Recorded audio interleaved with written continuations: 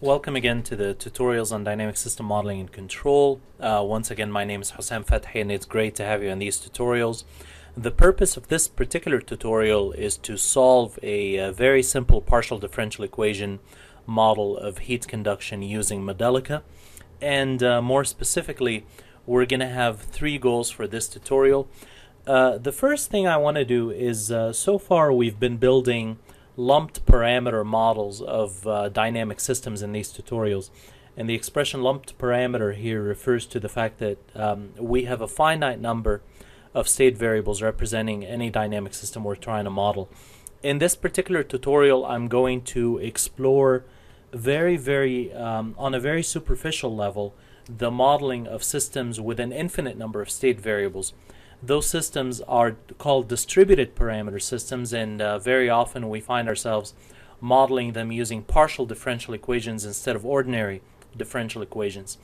I'm not going to go through the theory of PDE modeling of dynamic systems in any level of detail. The only thing I'm going to do is I'm going to illustrate PDE modeling of system dynamics using a very simple heat conduction problem, and that's going to be our first goal. The second goal is going to be to explore how we can take these PDE models and discretize them using the finite difference method. The finite difference method is perhaps one of the simplest and most naive, not necessarily the most efficient or anywhere near the most efficient method for discretizing partial differential equation models, but it does tend to be one of the first methods taught in a course on or in a tutorial on the numerical solution of partial differential equations, because it is very simple. And then the third thing I'm going to do is I'm going to take the discretized PDE models of heat conduction, and I'm going to show you how to code it up in Modelica and how to simulate it in Modelica. In the process of doing so, I'm going to show you how to write a for loop in Modelica, which is interesting because it gives us the ability to write essentially vectors of state equations in Modelica using a loop instead of having to write each one manually. So without further ado, moving on to the first goal, which is to explore the creation of PDE models in Modelica, or PDE models of dynamic systems in general. The motivating problem that I'm going to explore here is heat conduction in a rod. So basically, I want you to picture a rod of uniform material throughout. Let's assume for simplicity that the properties of this rod are invariant with direction. In other words, it doesn't really matter whether we're looking at the axial direction or the radial direction. Whichever direction it is, the heat conduction coefficient and other properties of the rod are the same. As a matter of fact, the way we've idealized this as a rod here essentially means that we only care about heat transfer in the axial direction of the rod. The rod has a constant cross-sectional area. We're going to say that it has a length L and a cross-sectional area A. We're going to assume that it is made of a material whose density is rho in kilograms per meter cubed, and whose specific heat capacity is Cp. And remember, specific heat capacity is always in joules per kilogram Kelvin if you use the SI units. We are going to simplify this problem as much as we can, and this is a very typical simplification in the introductory literature on solving heat transfer PDEs. We're going to assume that heat is transferred through the ends of the rod only, the two ends on the right-hand side and left-hand side. In other words, there's no heat transfer between the rod and any other environment along the length of the rod. When heat is transferred along the length of the rod, it's only transferred within the rod. It's not transferred to the outside environment. So heat transfer between the rod and the outside environment takes place only through the ends or the edges. And we're going to assume that this rod, for simplicity, has the following boundary conditions. The left-hand side of the rod is immersed in a medium that has a constant temperature that we're going to refer to as T high, let's say boiling water or something like that. And the right-hand side of the rod is immersed in another environment or another medium whose temperature is a constant low temperature that we're going to refer to as T low. And what I would like to explore is the question of how to model and simulate the heat transfer in this rod over time, or the heat transfer through this rod over time. Now, we need to be careful here because in steady state, of course, there will be a relatively simple solution to this heat transfer problem, but that's a steady state solution. I want to explore a dynamic solution using the tools of system dynamics. I want to see the transients that happen when I take this rod, for example, and I put it at room temperature, and then suddenly I immerse it into these two media with the high and low temperatures. What happens to the temperature inside the rod in this transient process as temperatures increase and decrease in order to allow heat to be conducted to the outside world, basically through the two ends of the rod? That's the question I want to answer, and so I want to build, model, and simulate a conduction heat transfer model through this rod over time, but it's a dynamic model that I'm interested in. In order to build this dynamic model, I need to recall the basic laws of heat transfer, in particular Fourier's law of heat conduction. Okay, now for a simple linear medium undergoing heat conduction, we can apply Fourier's law of heat conduction to something like this rod in the following manner. First of all, I'm going to chop up the rod into slices, into small slices. And here's one slice of the rod. I'm going to draw an axis, the x-axis, along the length of the rod. And I'm going to say that at the left end of this slice, the temperature, capital T, is a function of location x and time t. Now, please forgive me for this slight inconsistency of notation here. So far, we've been using x of t as our state variable, but now here x is our position along the length of the rod.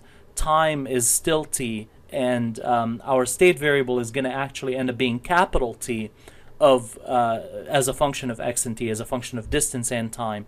And you notice how, because we have an infinite number of locations along the rod, we already have an infinite number of state variables. This slice of rod that I've chopped up, I'm going to make its thickness or width delta x. And so at the other end of that slice, the temperature is just a little different. It is not equal to T of x and t, it's equal to T of x and t plus a small change. And essentially using a truncation of the Taylor series expansion, that small change is equal to the slope of the temperature profile with respect to distance, partial t by partial x, multiplied by the thickness delta x, and that's of course an approximation. So with this in mind, Fourier's law of heat conduction says that the heat conducted through the left face of the rod is basically equal to a conductivity coefficient, kappa or k in this case, times the cross-sectional area of the rod A, multiplied by the temperature gradient, partial t by partial x. And remember, heat transfer, conduction heat transfer in general, occurs opposite to a temperature gradient. It happens from high temperatures to low temperatures, hence the negative sign. So the heat flux, or heat flow rate actually, I apologize, on the left side of the rod is equal to negative Ka times partial t by partial x. On the right-hand side of the rod, the equation gets a little more complicated because partial t by partial x grows or changes. The heat out of the right face of the rod is still negative K times A multiplied by not just partial t by partial x, but the change in partial t by partial x also, which is approximated using the Taylor series expansion as partial squared t by partial x squared times delta x. So those are the heat flow rates into and out of the right and left faces of this chop or this slice of the rod. Now I want to apply the first law of thermodynamics. The first law of thermodynamics says that heat flowing into this slice of the rod minus heat flowing out is equal to the rate of change of internal energy stored in the slice of the rod. So heat in is negative Ka dt by dx, or partial t by partial x. Heat out is minus, but I need to subtract that, so I end up with a plus Ka times partial t by partial x plus partial squared t by partial x squared delta x. And that whole expression on the left-hand side of the equation has to equal the rate of change with respect to time of the heat stored inside this slice of the rod. Now, the heat stored inside this slice of the rod is equal to the mass of the slice, density times area times thickness, multiplied by specific heat capacity, multiplied by temperature. So we end up with this equation here representing the first law of thermodynamics. The first thing we notice, of course, is that Ka partial T by partial X is repeated twice on the left-hand side of the equation with positive and negative signs, so these cancel. Once we cancel them, we notice that the entire equation is multiplied by delta X. So for a sufficiently small delta X, we can simplify and remove delta X. And what we end up with is that Ka partial squared T by partial X squared is equal to rho ACP partial T with respect to time. And then finally we can cancel the two areas and end up with K times partial squared T by partial X squared is equal to rho Cp times the partial derivative of temperature with respect to time. This is the governing heat transfer, the governing partial differential equation for heat transfer in the rod. So we've derived the governing PDE for heat transfer in the rod. So that completes essentially the first goal of this tutorial, which is to explore the creation of PDEs representing simple heat transfer problems. The second thing I want to do is I want to explore how to discretize these PDEs using one of the simplest discretization methods out there, the finite difference methods, and ultimately the goal being to simulate this heat transfer problem in Modelica. So in order to discretize using finite differences, I want to recall the motivating problem here, which is that I have a rod. One end of it is immersed in a high temperature medium and the other end is immersed in a low temperature medium. And so I'm going to begin discretization by declaring that the leftmost location of this rod corresponds to x is equal to 0. The rightmost location corresponds to x is equal to L, the length of the rod. And now what I'm going to do is I'm going to chop up this rod into finite pieces. Now we're not doing infinitesimal derivations anymore. We're not trying to derive a PDE. We're trying to discretize the PDE. And so now we're going to slice up the rod into finite length slices. And essentially we're going to put nodes on the rod at finite spaced locations. The first location is going to be the leftmost location. And I'm going to give that an index I is equal to 0. And then after that, there's another location with an index I is equal to 1, index I is equal to 2. The very last location has an index I is equal to n, where n is the number, essentially, of slices that I want to slice the rod into.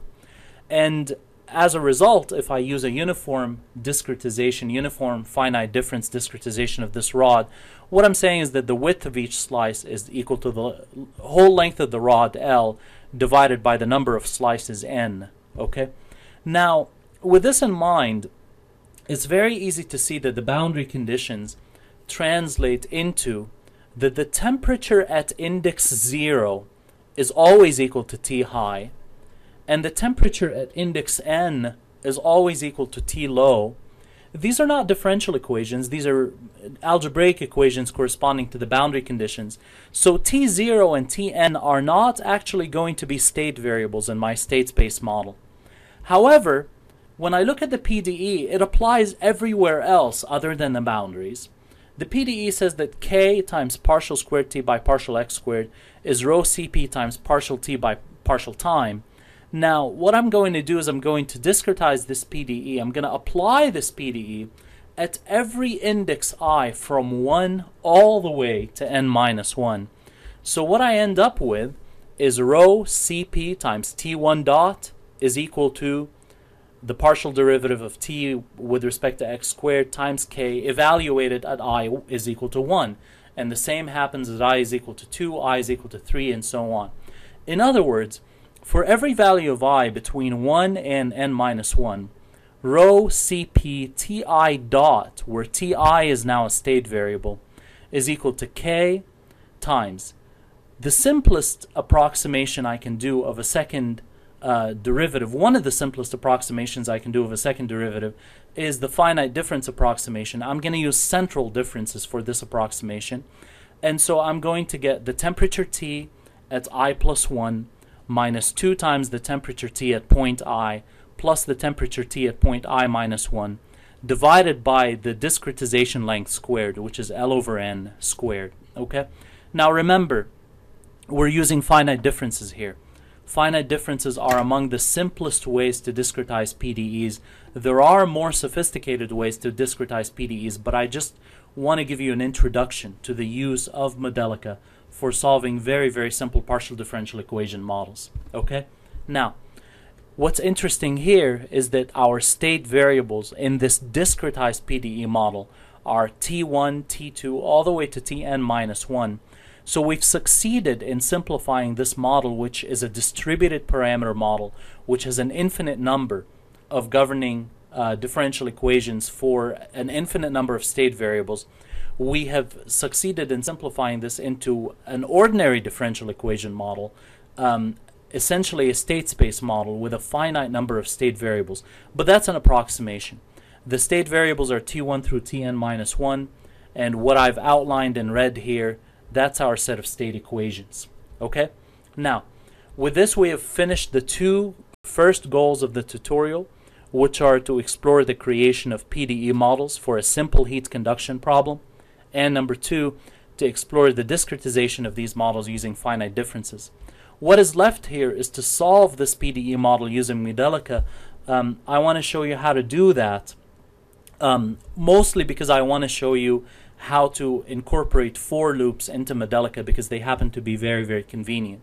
So with that in mind, let's move on to the Modelica connection editor, OM edit. And what I've done is I've created a model for you called the Conduction PDE example model. And the code for this model is very simple. We've seen a lot of this before.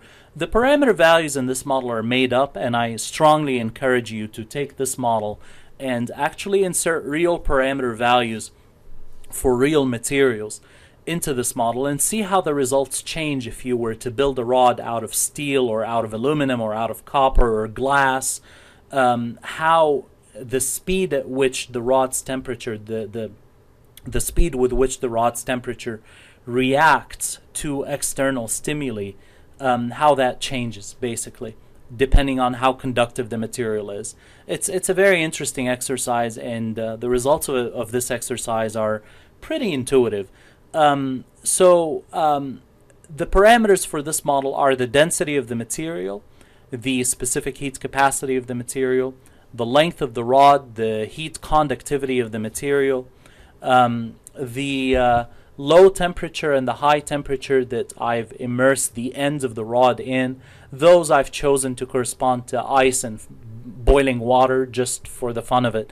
I want to give this rod an initial temperature. I've given it an initial temperature of 30 degrees Celsius. So what I'm saying here is that the rod is initially at a temperature that is somewhat of an elevated room temperature. So think of the rod being in a fairly warm room, and then suddenly I immerse it into an environment where one end is in ice and the other end is in boiling water. I can choose different levels of discretization of this model, essentially different numbers of nodes for my finite difference model. I've picked n is equal to 10 here, so essentially I'll be slicing up the rod into 10 slices. If I want a more accurate discretization, I can make n bigger. If I want a less accurate discretization, I can make n smaller. You can't make it too small, of course, because then you wouldn't even be able to implement the PDE. You notice that T0 and Tn are given, and the PDE is only applied for T1 through Tn minus 1. So n had better be 2 or more if you even want to be able to implement a discretization of the PDE. And of course, for the sake of accuracy, you want to make n larger and larger and larger. The price you pay is that the larger the number of discretizations, the more computationally expensive this model is going to be. Now, my state variables are only T1 through Tn minus 1. So I'm going to declare a vector of state variables. It's a real vector T, but it only has n minus 1 entries. And my discretization length is actually the length of the rod L divided by n. You'll notice a new section in this model that you haven't seen in Modelica models before in these tutorials, which is the initial equation section. The initial equation section allows us to initialize the state variables of this model. And so what I'm doing here is I'm going through the index I equaling 1 to n minus 1, and I'm setting Ti equal to T init only initially. The initial equation section only applies at the first moment of simulating the model. And then we go to the equation section. Essentially, the equations I want to implement for the state variables are the state equations we derived in the slides, which are that rho Cp times Ti dot is always equal to K times Ti plus 1 minus 2Ti minus plus Ti minus 1 divided by L over N squared. You'll notice that I've written this equation separately for the first node and last node for I is equal to 1 and I is equal to N minus 1. And then I have a loop that applies this differential equation, this state equation, for I equals 2 through N minus 2. And here's the reason I've done that. When I apply this set of state equations to T1, I need to use the value of T0 in my equation. But T0 is the same as T high, and so I need to change the actual coding of the equation a little bit. So I do that separately. Similarly, when I apply this state equation to Tn minus 1, I need to apply it to Tn. I need to invoke Tn in my state equation, but Tn is the same as T low, and so I need to write that separately, and so I do. Okay, I could have written this code in several different ways, some of which are more elegant than others, but the point is this: I've written a loop or a set of code that allows me to say that regardless of the value of n, whether it's 10, 20, 30, or 50, my equation, my governing equation that corresponds to the PDE for every state, every discretized state, is rho Cp Ti dot is equal to K times Ti plus 1 minus 2Ti plus Ti minus 1 divided by delta x squared. Now what I want to do is I want to simulate this model. I'm going to simulate it for 1 second, and I want to see what I get. Okay, so here's what happens. If you look at the simulation results, I want to show T high and T low versus time. And of course, they're always 0 and 100 degrees. But in between, I want to show T1, T2, T3, all the way to T9 also. And here's what you notice. Eventually, after some time, the distribution of temperature along the length of the rod becomes linear. The edge of the rod that is attached to the 100 degree heat source is at 100 degrees. The edge of the rod that's attached to the 0 degree heat source is at 0 degrees. And the points that are in the middle are at 10, 20, 30, 40, 50, 60, all the way to 90 degrees. And that makes sense. But there is a heat transfer transient that takes place where some of the points are warming up very quickly from 30 degrees Celsius, the initial condition, all the way up to 90 or 80 or 70 degrees. Some of the points are cooling down from the initial temperature of 30 degrees Celsius. They overshoot, they overcool a little bit, and then they come back up, and they reach a temperature of 10, 20. In one case, they come back to 30 degrees Celsius. Okay, and that behavior seems to be intuitive behavior. But one question I want to ask you, and I want to leave that as a piece of food for thought, is how much faith do we have in the correctness of this simulation? And the question I really want to ask you is, when we discretize this model as using the finite difference method by chopping it up and slicing it up along the length of the rod into 10 slices, did we really have enough slices to get an accurate representation of the dynamics of temperature in this rod? Do we really trust, essentially, the graph that we have in front of us? What if we used fewer discretizations or more discretizations in space? How does the number of discretizations affect accuracy? I can ask a similar question about the solver that we're using in the time domain. How does the solver affect the accuracy of our time domain solution? As a matter of fact, how does our use of the finite difference method affect the accuracy of our solution? These are all questions you should think about. I will leave them for you as pieces of food for thought. I strongly encourage you to play with this Modelica code, fidget with it, see what you can do to make it run more accurately, perhaps faster, see what the trade-offs between simulation speed and accuracy are. But at this point, we're done with the goals of this specific tutorial, namely building a PDE model of a heat transfer problem, very simple heat transfer problem, seeing how we can discretize it using finite differences, and then seeing how we can implement the resulting discretization in Open Modelica. Thank you very much for listening, and I look forward to the next tutorial with you.